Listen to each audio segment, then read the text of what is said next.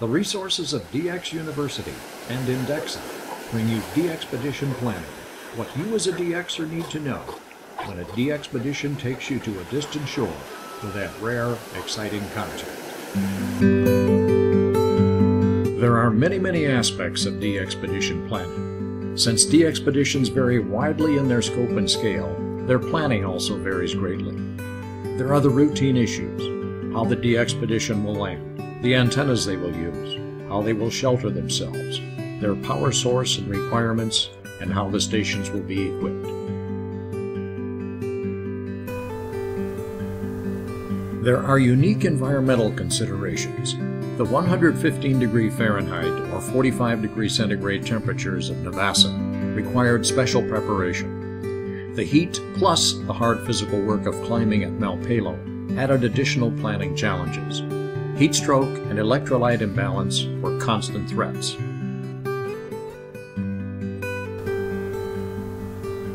There is complex travel to distant and isolated places.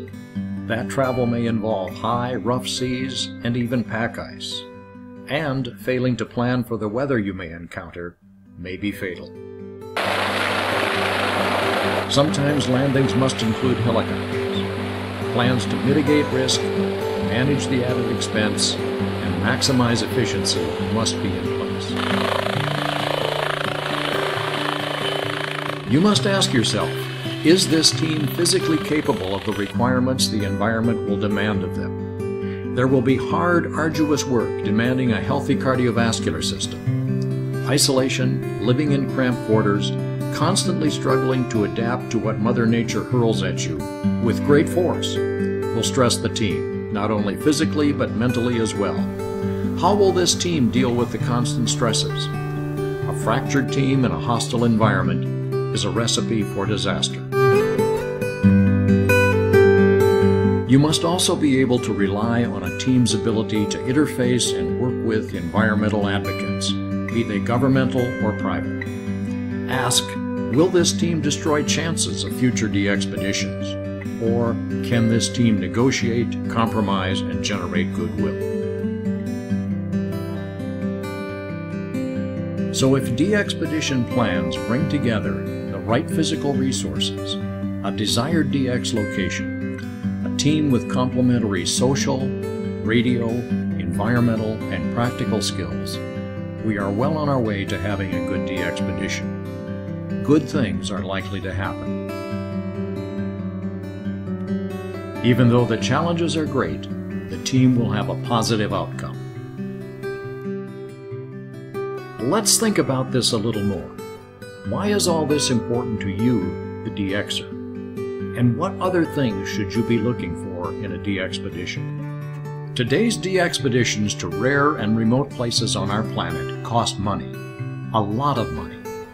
DXpeditions ask you to contribute money, and I encourage you to do so, because without your financial support, these trips would not happen. But something happens when you write that check. You move from a passive position to an equity position. You've invested in that DXpedition. You become a stockholder. And when you've made an investment, what is it that you do not want to happen? You do not want to get burned, do you? So what do? You read the prospectus. You look at the plan of the DXpedition. DXpeditions begin as dreams. Usually a dream of one individual or a few individuals thinking of some faraway, rare place. And usually and appropriately, we know nothing of those dreams. But dreams must be converted into reality and into planning, defining the scope, scale, and budget of the DXpedition. Again, we seldom know of this early planning, and indeed dreams and early plans are not good investment material. When initial plans yield a reasonable budget and define the scope and scale of the DXpedition, it is then appropriate to recruit a team. All the ducks are now lined up. The importance of a DXpedition team cannot be overstated. Leaders should choose their team members wisely, and just as importantly, team members should choose their leaders wisely. The team should be functional, compatible, mission-orientated, and it needs a critical mass of experience and talent. The potential is there for becoming the best of friends or the worst of enemies. Just as a new stock makes an initial public offering, it is now appropriate for the DXpedition to go public and ask for your financial support if they choose. You as a contributor, an investor, know what you are entitled to know: where, who, when, and what. Transportation, permits, and budgets should all be secure. If you were to invest in a business, you would want that business to be properly structured. You would not want this pyramid turned upside down. Likewise, look for a properly organized DXpedition based on propagation. Propagation will define everything: the number and types of antennas, the number of stations, computers, and generators, the number of operators needed, essentially your entire infrastructure. If you see this type of organization, let's get a few guys, throw up some antennas, and see what we hear. With no regard for propagation planning, things are likely to fall apart. Perhaps your checkbook best stay in your pocket. Look for well-planned and properly structured DXpeditions. DXpeditions are like icebergs. Some are large, some are small 1- or 2-man operations. But in each case, it's what's below the waterline, what you don't see at first glance, that holds the whole thing up.